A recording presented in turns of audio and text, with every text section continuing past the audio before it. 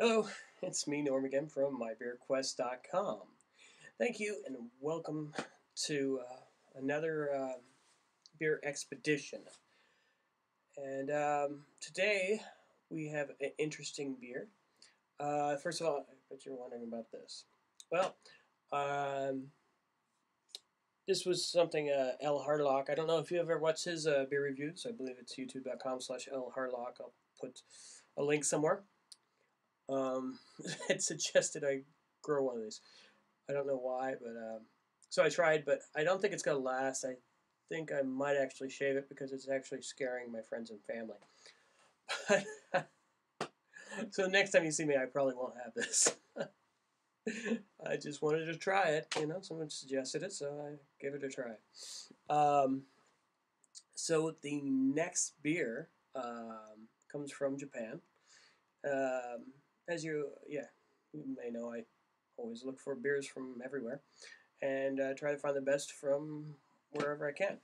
I've had a rice lager by this company before.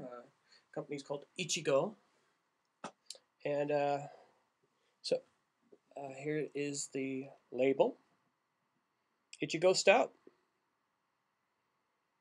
And I don't know if you guys watch. Probably pronouncing this incorrectly, but then I'll put up a link. Yuchituba's videos. He started out doing like talking about Japanese culture and translations, and he started doing beer reviews. So I kind of got the best of both worlds there. Very interesting stuff, though. So I find his videos much more interesting than mine. I'll put up a link. But I'm wondering about his take if he's ever had this one. I'll have to look at his see if he's had it. I missed it. But as you may remember, I don't know if you watched maybe a year or so ago, I posted their Ichigo rice lager. I was in Little Tokyo in downtown Los Angeles when I was having sushi. It actually went very nice with sushi. It was really nice actually to have a beer from Japan when you're eating sushi because most Japanese beers you buy here are actually licensed and brewed here, such as Kiran Ichiban. That's actually made a few miles away from me and owned by Anheuser-Busch InBev. But this one's actually from Japan. I'll put a link to their website, and it might not be in English. I'm sorry. But that's been my experience in the past when I'm looking at Japanese beers. I can't find an English website.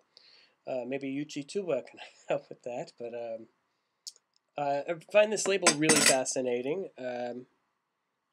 Just because it has a little guy there with the tonbos. It looks like he has tonbos anyway. And that I've seen that whenever I look up Kabuto, I've seen that symbol a lot. Being referred to with Kabuto, which means the old martial way. Um, Mainly, if you look up Kabuto weapons, you'll see all the weapons like like a tonbo, so just two sticks, short sticks. I think is what translation, because this is the bow, and then there's the Jo, which is short, 6-foot version, and I think it's called the Tonfa, if I'm pronouncing that correctly. It's just similar to the Tonbo. So I thought that was interesting. I study these weapons. So I thought that was interesting that it looks like he's holding the Tonbo. Maybe it looks like he might have some nunchucks there.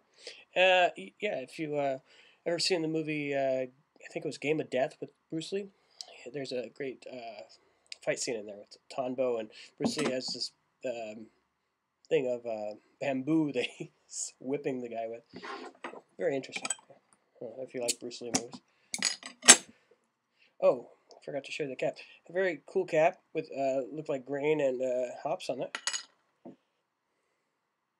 I never know what glass to use, but I thought this was a really cool glass.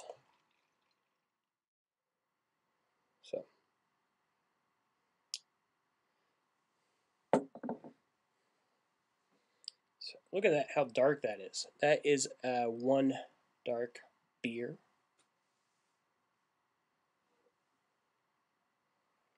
Let's see here. Wow, shining a light.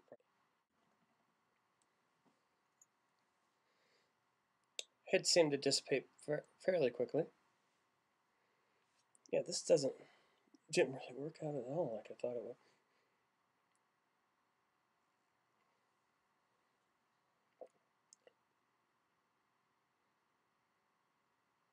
It's a really nice stout. It's kind of hard to go wrong with a stout, but it's a really good one. I like it because it's not too heavy like other stouts I've had. It's but it's 7% alcohol per volume, if you're wondering.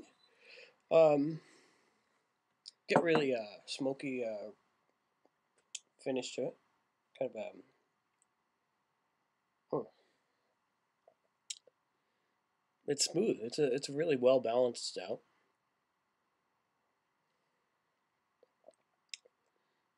And like I said, it's not too thick. Very nice. So yeah, give it a try if you can find it. I remember it was kind of difficult for me to find. Or if you're interested in the brewery, in their rice lager, they have a rice lager, which generally theirs was a pretty good rice lager. Generally, I really don't care for rice lagers that much, but I don't know, when you're going out for sushi, I guess it's more of the environment anyway. But wow, I'm gonna look again for this one, see if I can find it. Hmm. Really nice looking beer. Well, till next time, thanks for stopping by. Cheers, enjoy your beer, and like I said, check out some of the other beer reviews on YouTube, and if you don't like them, start your own. Cheers.